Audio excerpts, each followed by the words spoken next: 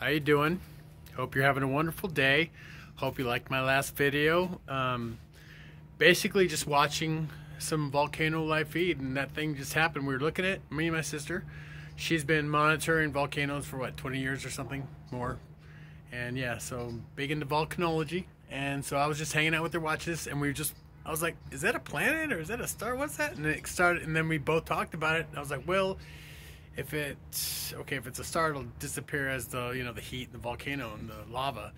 And I was like, okay, it's not doing that. And then next you know, it's like boop, went right. And I was like, okay, if it's in front of the volcano, then you'll see the light go down on the side of the mountain. And then it just disappeared into the volcano mouth. So that was kind of interesting. Anyway, that's not what this video is about. This video is about Joe Rogan apologizing to the globalists for what he said about ivermectin or whatever. I know Joe is globalist light, and that's what I call him, because he proves me right by apologizing to these scumbags. I mean, they're Marxists. They want to censor your freedom of speech, and especially when it comes to information, the truth and the censorship and the disinformation, misinformation, whatever the fuck they want to call it. Don't apologize, Joe. That was a big fucking mistake, babe. Don't ever apologize for the truth. You're just muddying the waters, bro. You had a stand. You had the high ground. You were fighting the good fight, and then you went and apologized, and that made you look wrong. Jackhammer. Yeah, that's what they're gonna do to you, babe.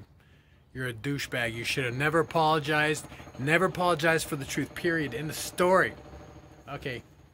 Seriously, you apologize for the truth, and then nobody knows what the truth is, right? Stand your ground, quit being a pussy. I thought he was a fighter or something, right?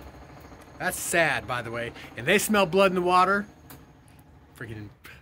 They smell blood in the water, and they're coming after you, Joe. They're gonna ruin you. That apology is gonna be your death. That's gonna, that's like the kiss of death, babe. That's like yeah. I know it's you, Fredo. You know that. Goodbye. Good luck, Joe. Good luck with whatever you're gonna do now, because you might as well be selling vitamins on infomercial channels or whatever the fuck. Because yeah, if you're gonna bow and appease the globalist scumbags that are running the show, really good dude, jackhammer. Okay, I don't care. So hey, I'm the jackhammer, baby, coming down on you. The truth is the truth. Don't be afraid of it.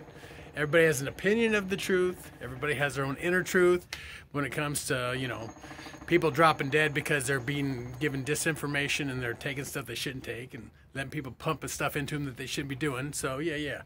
Stand your ground, you pussy. God, Joe Rogan. Anyway, that's my bitch for the day. The truth is out there. Don't let it be censored.